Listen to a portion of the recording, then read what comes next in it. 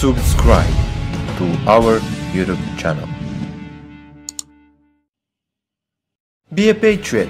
Support us, take your Patriot t-shirt, link in description. If you'd like to see more Patriot news, please support us by donating. Link in description. Rush Limbaugh destroys Democrats trying to shut down government. Last week, Democrats in Congress seriously considered a government shutdown to show that they hate Donald Trump. Now, conservative radio host Rush Limbaugh has responded by going off on these Democrats.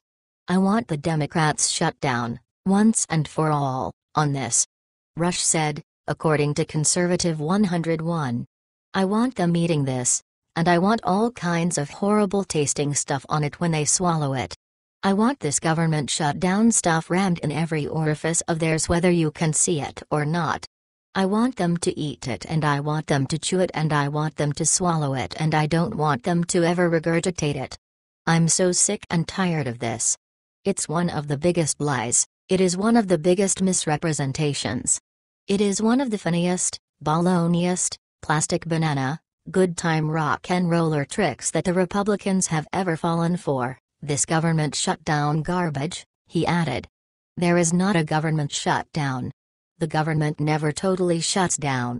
If it did, nobody would notice unless the media was out there whining and moaning about it.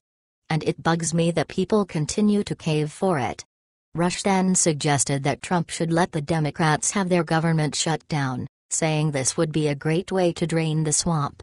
Share this story if you agree with Rush Limbaugh.